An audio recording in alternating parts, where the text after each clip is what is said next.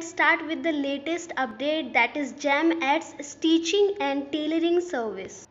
Public procurement portal Government e-marketplace, that is GeM, has launched a new service vertical, stitching and tailoring services, on its platform in partnership with Usha International Limited through its Silai School program.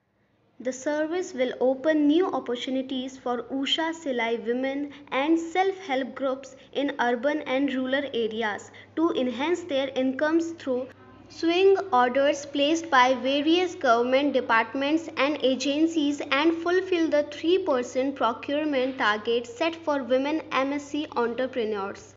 Under this initiative, GeM will collaborate with Usha Silai School in developing stitching and tailoring service for government buyers and facilitate the process for enlisting women associated with the school's program. Usha will provide technical experts who will share their knowledge on sewing and upskill women with technical skills for fulfillment of various orders at regional and local level.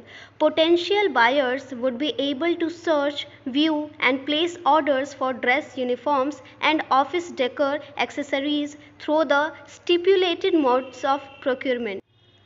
Government buyers would be sensitized through system generated message or alert in the marketplace about the availability of stitching and tailoring services on the portal.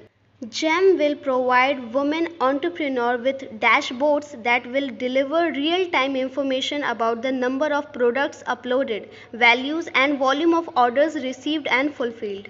GeM is a government-owned company set up for procurement of goods and services by state and central government organizations.